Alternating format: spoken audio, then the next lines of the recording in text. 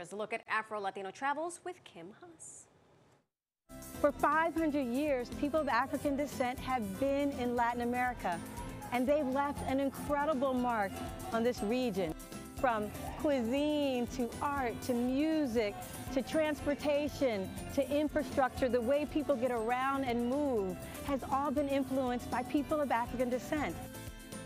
So we're going to take you on a journey via video so you can learn more about these incredible people, their spirit, their soul, their heart and energy, and maybe learn something along the way, and I hope you do. Yeah. Okay. Do you like that? I love that. All right, Kim Haas is the I know Kim Haas is the show's host, creator, and executive producer, and she joins us live this morning. Kim, hello and welcome. Good morning, buenos dias. Buenos dias. Okay. We've already had a New Jersey Love Fest. That's right. Did you see the place to be? I love this. I'm also very envious of what you get to do here with this series. It's educational and entertaining. Yes. Talk to us first about how the travel has kind of shaped your own personal view of the world in general, because I know you said in that clip you hope that people learn something. Well, I think if we're open to traveling and just getting to know other people, then we see that we're all the same, just wrapped a little differently maybe, right? Sure. That's right. But in the inside, everybody wants the same thing. You want your kids to be healthy, you want your family to be well. I mean, we want, and I think travel allows you to see the goodness in others. That's right. Yeah. What are some of the earliest travel memories that you have? Well, the first one was my grandmother, mi abuela. She took me to Acapulco, Mexico when I was 6 or 7. Oh boy. And I tell the story because from that moment, I remember being in the hotel lobby and a complete stranger asked me, do you want to learn how to count your numbers in Spanish? Uno a 20, 1 to 20. And from that moment, I was hooked.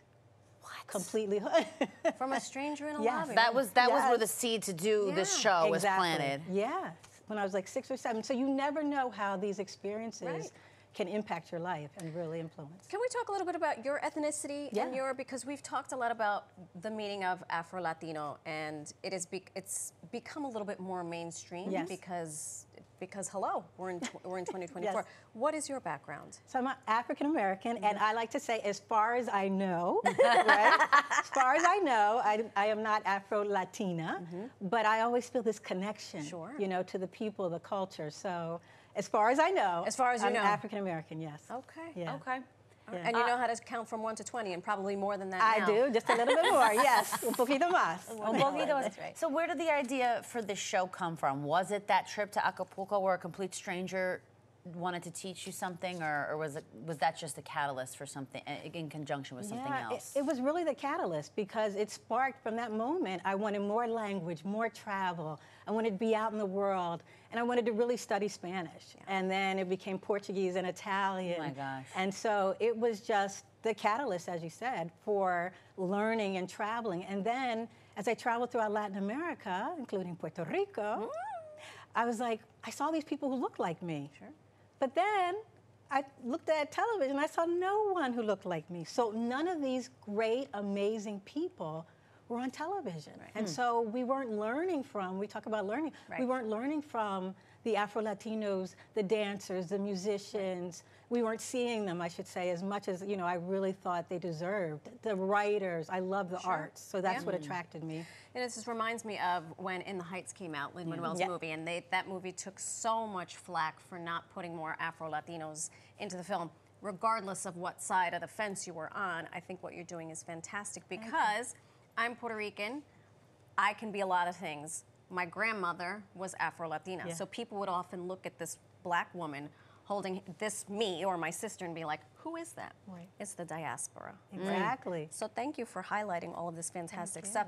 Now, did you go to a specific place in Latin America and you were completely shocked? Or you were like, or you went in with one idea and you were like, oh, that's interesting. Well, every time I go, I'm still learning, you know, and I'm like, oh, I didn't know that. I mean, I really consider myself, you know, a student, and I'm learning, and because I didn't grow up in, you know, these countries, I'm just hungry for information and meeting people. So every time I go somewhere, I'm like, oh, I didn't know that, or this is fascinating.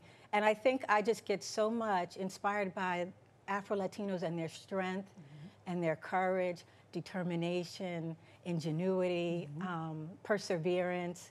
I just am enamored. And so if I can share that with others, my world is just, you know, super fantastic, happy.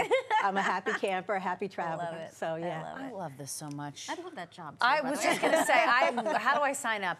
What are some, I'm sure it's hard to pick, Yeah. but what are some of the most memorable places that you visited, or some ones that stand out? Yeah, maybe this is recency bias, but of course, well, I was in Salvador not too long ago, Brazil. And so Salvador is the capital of Afro-Brazilian culture, and it is amazing. Yeah. So, but Puerto Rico and Loíza always has a particular, you know, place in my heart.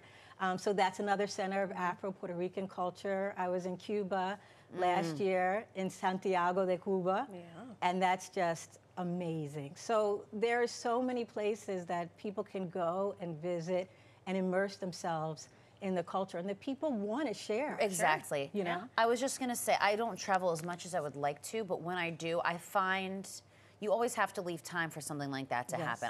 No one's ever offered to teach me the language, but I find that when I try to speak Spanish in a Spanish-speaking place, they love it and they encourage it, and they want to tell you where to go and what to do and who to look out for. Yes. And I think that's pretty much the whole reason. That's what traveling is all about. Yes. It's about making those connections, meeting people, learning about their traditions, their families, and then realizing we all are connected, and we all are really, I mean, it sounds, you know, I don't want to sound hokey, but we all are really one with the same wants and needs. And traveling helps reduce all that so that we're just, you know, we see ourselves as equals. That's right. And it's, I think, a marvelous opportunity. Yeah, and thank you for sharing that with us. thank you. What's next? Where are we going next? We're looking at a couple places, so maybe Mexico, Brazil, because there's a whole Afro-Mexican community, so there's a lot out there. So we'll be on the gotta go road back to soon. Acapulco. Yes, If of you course. need 2 PAs for your show, we're available. Carry your Thank maletas. you. We'll bring you your cafecito. Kim Haas, Thank you you. so Gracias. much. Gracias a ti.